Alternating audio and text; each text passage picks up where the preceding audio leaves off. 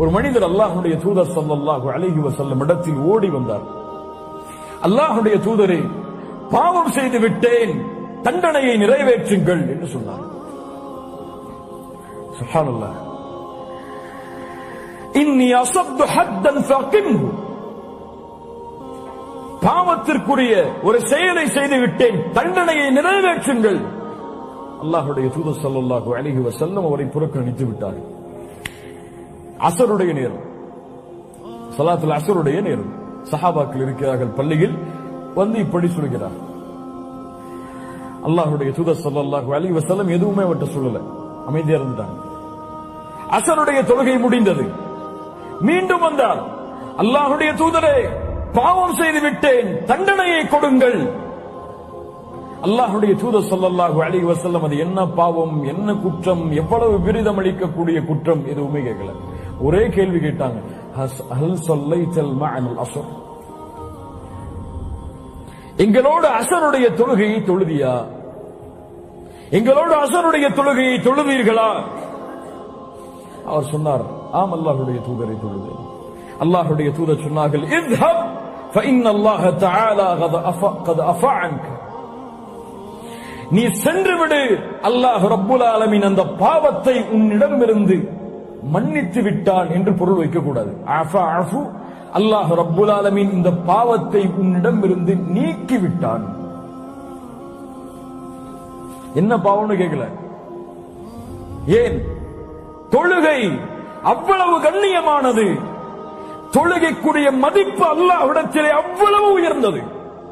யார் இந்த தொழுகையை அவ்வளவு மதிப்போடு தொழுகிறாரோ அவருக்கு தான் அவர் விரும்பாத எண்ணங்களுடைய எண்ணம் கூலிகளும், அவர் நினைக்காத பாவங்களுடைய மன்னிப்புகளும் அவருக்கு கிடைக்கும். இந்த தொழுகை ஏன் என்று தவற விடப்படுகிறது? ஏன் என்னால் 5 நேர தொழுகையை சரியாக ஜமாஅத்தோடு அல்லது நேரம் குறிப்பிடப்பட்ட முறையில் தொழ முடியவில்லை?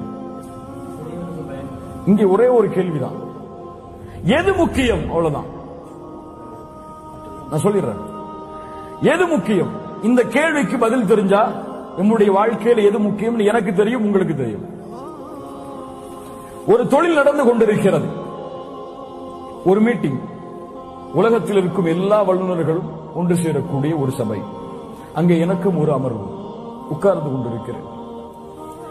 அதான் சொல்லப்படுகிறது பள்ளியில், அல்லாஹு அக்பர் அல்லாஹு அக்பர், அதான் சொல்லப்படுகிறது. இந்த நேரத்தில் என் உள்ளத்தில் ஒரு கேள்வி வருகிறது. தொழுகைக்கு அதான் சொல்லப்படுகிறது, அல்லாஹ் தான் மிகப்பெரியவன் என்ற அழைப்பு வருகிறது. எனக்கு முன்னால் உலகத்தின் தலைவர்கள் உட்கார்ந்து இருக்கிறார்கள். இந்த நேரத்தில் நான் தொழுகையை முற்படுத்துவதா, அதைவிட சொல்ல வேண்டும் என்றால் அல்லாஹ்வின் கட்டளையை முக்கியத்துவப்படுத்துவதா அல்லது இந்த தொழிலை முக்கியத்துவப்படுத்துவதா? இந்த ரெண்டு தான் கேள்வி. யார் தொழிலை முக்கியத்துவப்படுத்துகிறார்களோ அவர்கள் விரும்பினாலும் விரும்பவில்லை என்றாலும் அவர்கள் அல்லாஹுவை விட, அல்லாஹ்வின் கட்டளையை விட தொழிலுக்கு தான் தங்களுடைய வாழ்வில் முக்கியத்துவத்தை ஏற்படுத்தி வைத்திருக்கிறார்கள். யார் அந்த அமர்வை விட்டு எழுந்து தொழுகைக்குரிய நேரம் முடிவதற்கு முன்னால் தொழுகைக்காக அந்த அமர்வை புறக்கணித்து செல்கிறாரோ அல்லது அனுமதி கேட்டு செல்லுகிறாரோ, கண்ணியமான முறையில் சென்று தொழுது வருகிறாரோ, இவர் தொழுகைக்கு முக்கியத்துவத்தை கொடுப்பவர்.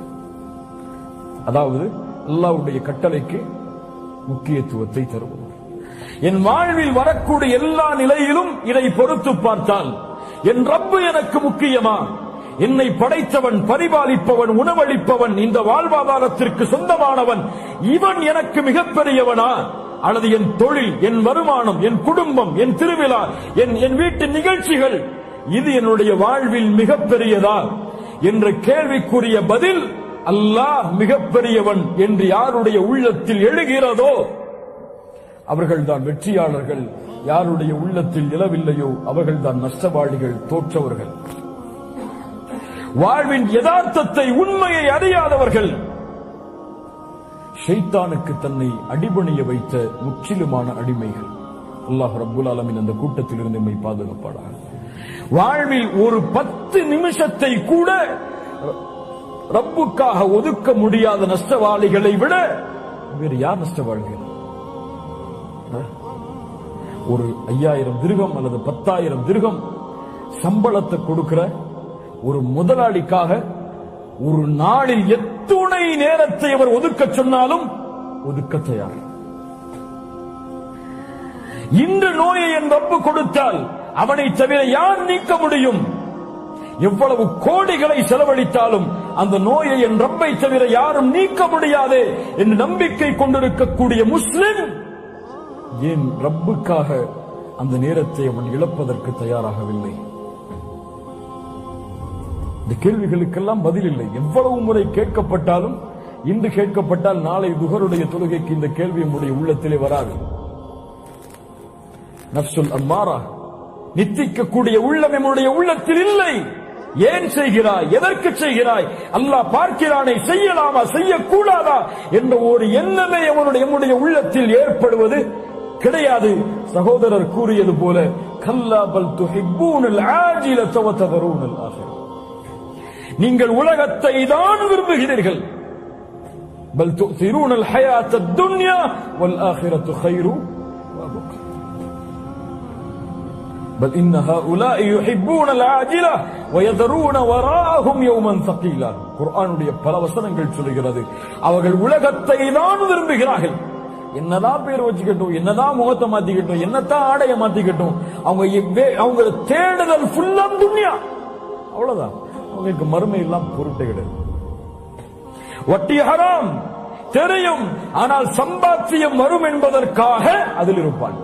அவனுக்கு ஆகிரத்தை பத்தி எல்லாம் கவலை கிடையாது. எவ்வளவுதான் வட்டியை பத்தி சொன்னாலும் அவன் கவலையே பட மாட்டான். இன்னைக்கு வட்டியை பத்தி சொன்னா அடுத்த நிமிஷம் கிரெடிட் கார்டை போய் கிழிச்சிட்டு இருப்பான். அவன் வாழ்க்கையை படித்தான். அவன் மாற வேண்டும் என்ற எண்ணமே அவனுக்கு ஏற்படுவது கிடையாது. எப்படி மாற்றுவான் தன்னை? சுப்ஹானல்லாஹ். அல்லாஹ் ரப்புல் ஆலமீன் நம்மை பாதுகாப்பானாக. நம்முடைய சமூகத்தின் நிலைமை எப்படி மாறிவிட்டது. அல்லாஹ்வுடைய தூதர் இந்த ஒரு குழப்பம் வரும் என்று சொன்னார்கள். உள்ளம் பாவம் செய்யும் பொழுது கருப்பு புள்ளியிடப்படுகிறது. அது பாவம் நிரம்பும் பொழுது அந்த உள்ளம் கருப்பாகவே மாறிவிடுகிறது. அவனுக்கு எந்த நன்மையும் தெரியாது, எந்த தீமையும் தெரியாது. தூதர் சொன்ன வார்த்தை அது. எந்த நன்மையும் அவனுக்கு புரியாது, எந்த பாவமும் புரியாது. அவன் வாழ்க்கை துன்யா துன்யா துன்யா ஓடுவான். ரமதான் வந்தால் வாழ்வை கொஞ்சம் மாற்றுவான். ரமதான் முடிந்து விட்டால் மீண்டும் அதை தொடருவான். அல்லாஹ் ரப்புல் ஆலமீன் நம்மை பாதுகாப்பான்.